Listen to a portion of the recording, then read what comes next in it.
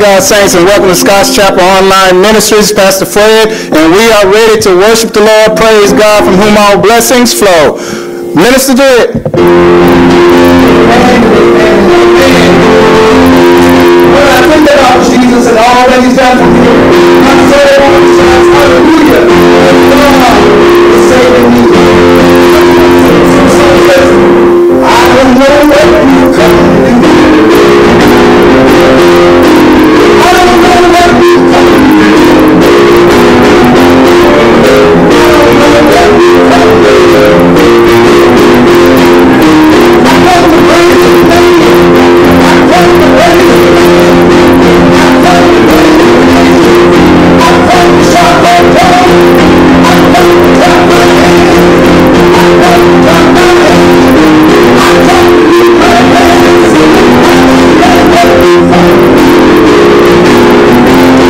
I don't know what you come to do. I don't know what you come to do. I come to praise His name. I come to praise His name. I come to shout out loud. I come to shout out loud. I come to wave my hand. I come to wave my hand. I don't know what you come to do. I don't know what you come to do. I don't know what you come to do.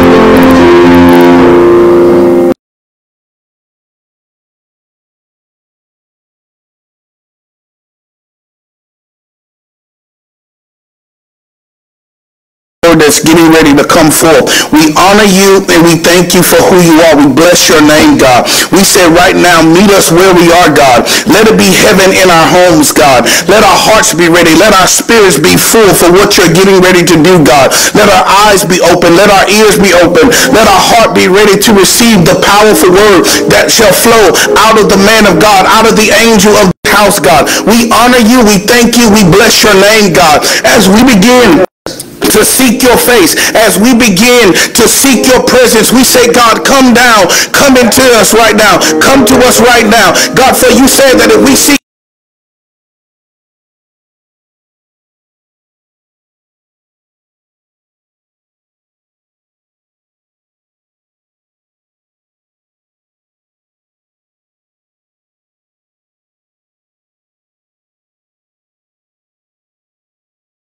Jesus,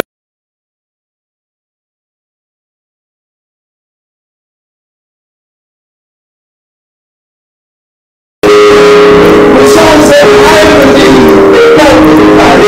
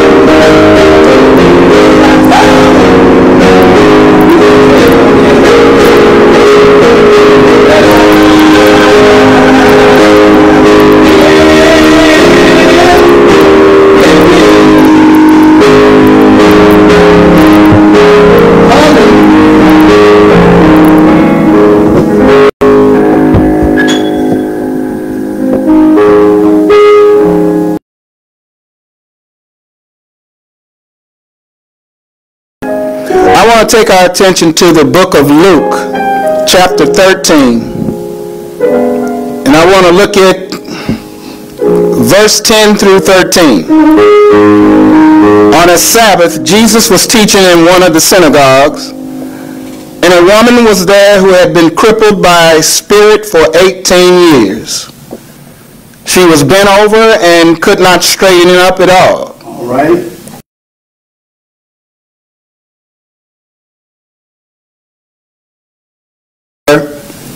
Woman, you are set free from your infirmity. All right. Then he put his hands on her, and immediately she straightened up and praised God. That is Luke chapter 13, verses 10 through 13 from the NIV. I like what the King James says, woman, thou art loose from thine infirmity. Our subject for this morning is breaking the chains in your life. All right now. Breaking the chains in your life. I've been preaching a mighty long time, but I'm going to continue to preach and say what God's word tells us and what God has told me to say. The situations in our lives and in our society, with COVID, the hurricanes, the earthquakes, the wars and rumors of wars, the Afghan people, the nation, the list goes on and on. Some of us with personal issues. Well, the American Heritage Dictionary gives us a meaning, a combination of circumstances at a given moment, a state of affairs, a critical or problematic or striking set of circumstances. I don't know about you, but that sounds like my life. That sounds like last week. That sounds like each and every day that we face a set of circumstances and situations. All right, Pastor. But I got news for you. Going to church and being a Christian doesn't mean that we keep our heads bowed down, that we're bent over and we can't stand up. We have the victory through Jesus Christ. All right. To show enough make it. Each of us has some kind of situation that binds us. Oh, it could be physical. It could be habitual, spiritual, mental. The question is, what chains in your life Come on now. need to be broken, need to be loosed, need to be destroyed, dissolved, melt, put off, cast asunder. Loosing is a word that can literally be used to cut away all that is a stronghold. Yes. Come on, Pastor. We need not only to bind and loose the devil, we need to bind ourselves to the Word of God, to the will of God, to loose ourselves from that which has no foundation and no purpose in our lives. All right.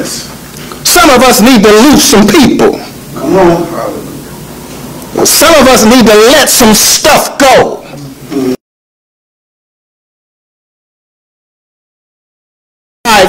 Binding us to depression.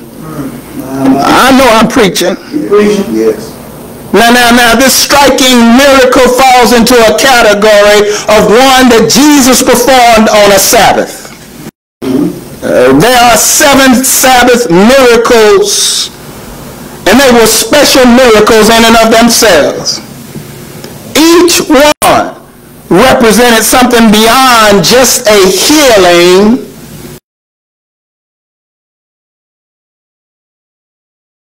He was demon possessed.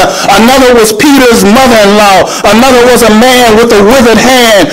The woman who was bowed down. A man with dropsy. A crippled man at the pool of Bethesda. And a man that was born blind. All of these miracles prove the authority that God can break the chains. Yes. That he has authority over the spirit world and the physical world. Oh, yes. Not only were they physical,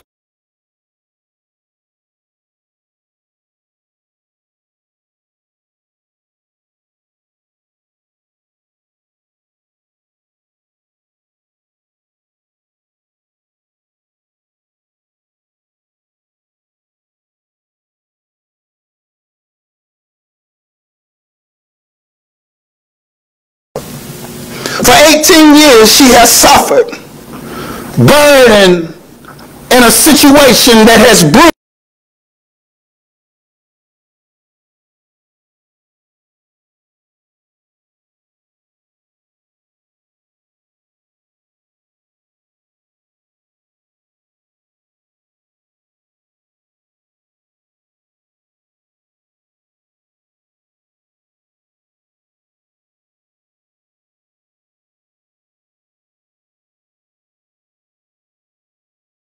For years, to the point to where it bends you over. Come on, Pastor.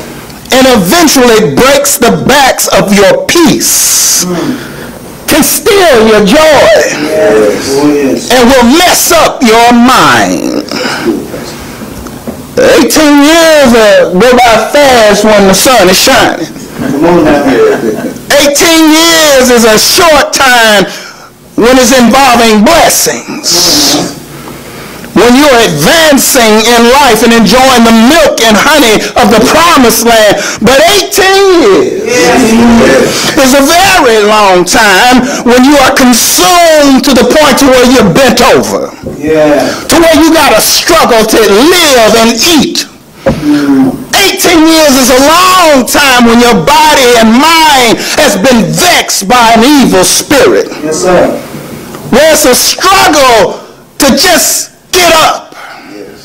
And we try to cover up with words when we're fighting an infected, wounded spirit. So the picture of this woman is terrible. She is in agony. She's crippled, bent up, and from the waist up, and suffering into depression and become cynical and angry. Get rid of the spirit of infirmity. Yes.